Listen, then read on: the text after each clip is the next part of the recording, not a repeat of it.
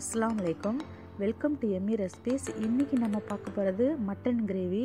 வீட்லேயே நம்ம மசாலா ரெடி பண்ணி எப்படி பண்ணுறதுன்னு தான் பார்க்க போகிறோம். எப்படி பண்ணுறதுன்னு பார்க்கலாம் வாங்க.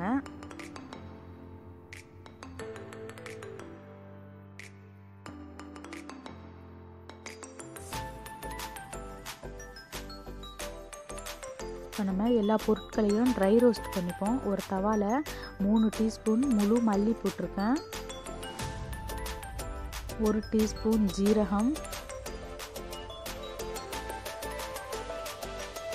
1 டீஸ்பூன் பெருஞ்சீரகம், 1 டீஸ்பூன் மிளகு, ஒரு 7-8 காஞ்ச மிளகா போட்டிருக்கேன். உங்களுக்கு எவ்வளோ காரம் வேணுமோ அவ்வளோ போட்டுக்கோங்க.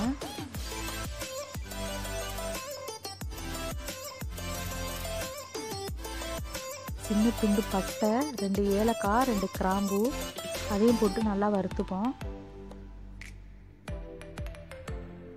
இப்போ நல்லா வறுத்தாச்சு. இது ஆறட்டும். ஆறினோடனே மிக்சியில் போட்டு பண்ணிடுவோம்.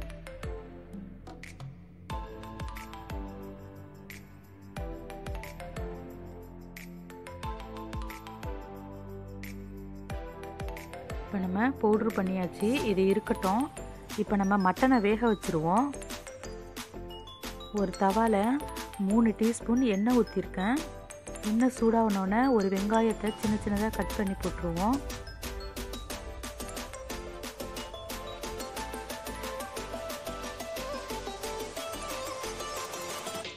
அரை கிலோ மட்டன் எடுத்துருக்கேன், அதை போட்டுருவோம்.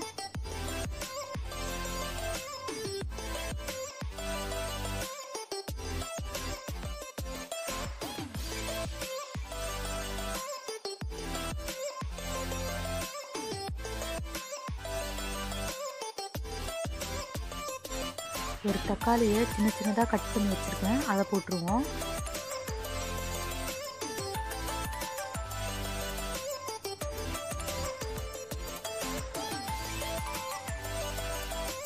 மூணு டீஸ்பூன் இஞ்சி பூண்டு பேஸ்ட், அதையும் போட்டுருவோம்.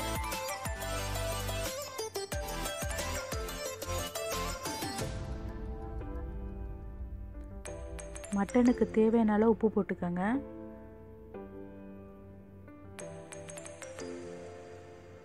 கால் டீஸ்பூன் மஞ்சள் தூள்,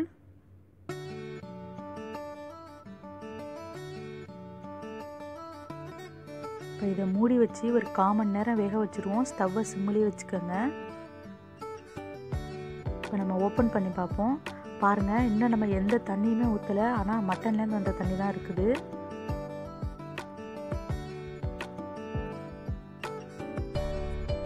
இப்போ நம்ம வறுத்து பவுட்ரு பண்ணோம்ல மசாலா, அதில் 3 டீஸ்பூன் போட்டுருவோம்.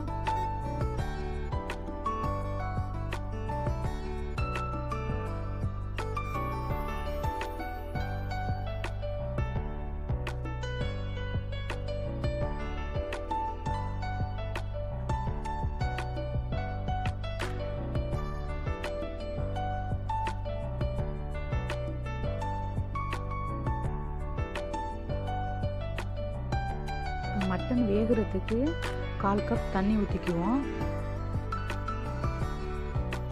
இதை மூடி வச்சுருங்க. ஒரு 40 நிமிஷம் ஸ்டவ்வை சிம்மிலே இருக்கட்டும்.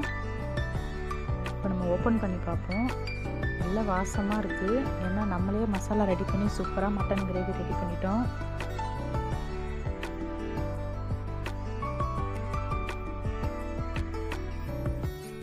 அரை கப் தயிர் வச்சுருக்கேன், அதையும் போட்டுருவோம்.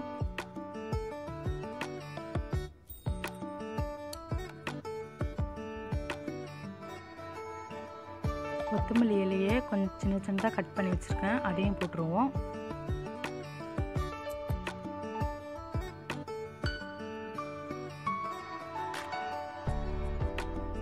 ஒரு சின்ன துண்டு இஞ்சி கட் பண்ணி வச்சுருக்கேன், அதை போட்டுருவோம். 3 பச்சை மிளகாய்,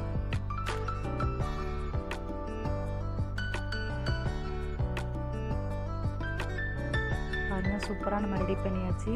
இது ப்ரெஷர் குக்கரில் வேக வச்சோன்னா 10 நிமிஷத்தில் ரெடி ஆகிடும். ஆனால் நம்ம பேனில் பண்ணதுனால கொஞ்சம் டைம் ஆகுனுச்சு. ஆனால் நல்ல டேஸ்ட்டாக இருந்துச்சு.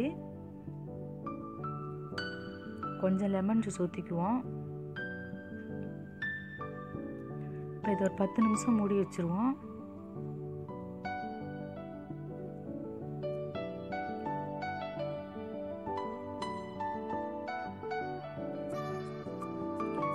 மட்டன் வெந்திருக்கான்னு செக் பண்ணி பார்ப்போம். பாருங்கள், நல்லாவே மட்டன் வெந்திருக்கு. கண்டிப்பாக நீங்களும் ட்ரை பண்ணி பாருங்கள். என்னோடய சேனல் உங்களுக்கு பிடிச்சிருந்துச்சுன்னா மறக்காமல் சப்ஸ்கிரைப் பண்ணுங்கள், லைக் பண்ணுங்கள், கமெண்ட் பண்ணுங்கள். தேங்க்யூ ஃபார் வாட்சிங்.